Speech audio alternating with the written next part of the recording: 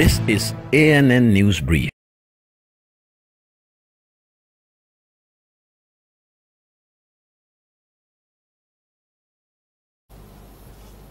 Good afternoon. I am Olajumoke Olatunji. Tunisia's Coast Guard says 5 migrants' bodies were recovered on Thursday. The boat sank as they tried to cross the Mediterranean to the Italian island of Lampedusa. The Coast Guard and air crews were now searching for another 5 Tunisians. The relatives had said were also on the boats that set off this week from the southern coastal community of Zarzas. Human traffickers are increasingly using Tunisia as a launch pad for migrants heading to Europe, as the Libyan Coast Guard, aided by arms group, has tightened controls. Many Tunisian migrants say they are fleeing high unemployment and inflation. Meanwhile, police in Liberia are searching for 5 young men who have fared drowned after a canoe capsized in a river about 45 kilometers south of the capital, Monrovia, on Wednesday morning.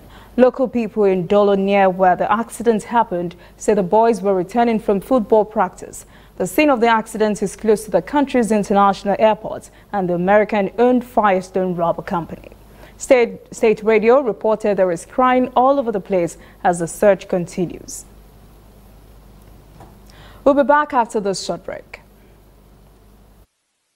If you know fit go internet or follow for Twitter, you know fit snap photo send or get it photo send. Now because you dey use Palasa, your phone no dey answer.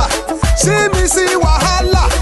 My brother, go get smartphone, yeah. Drop that Palasa phone. Phone wey no go for your hand, yeah. Drop that Palasa phone. Phone wey no fit take selfie. Drop that Palasa phone. No be correct phone, yeah. Drop that Palasa phone. Upgrade to a smartphone today and get double data for 6 months on any MTN data bundle you buy. Simply purchase a smartphone from any store anywhere in Nigeria or bring your current smartphone from any network. Insert your MTN SIM card to start enjoying your double data bonus. Offer is open to all new and existing MTN subscribers. Join the largest smartphone movement today. Make it up for your hand. That's Palasa phone. Welcome back. Things are moving fast in the case against Ugandan lawmaker whose arrest sparked protest.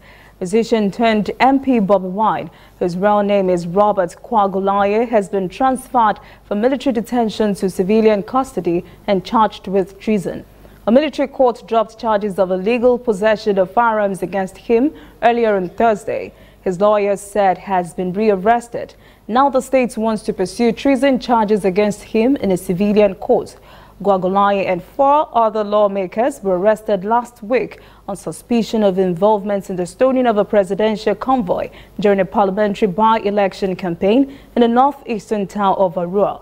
There has been tension across the country since he, other MPs and over 30 supporters were arrested over a week ago. That's ANN Newsbreak. Join us again at 5 for a full newscast. For more details, visit our website, annafrica.net. Follow us on Facebook, Instagram and Twitter at ANN Africa TV. I am Olajumoke Olatunji.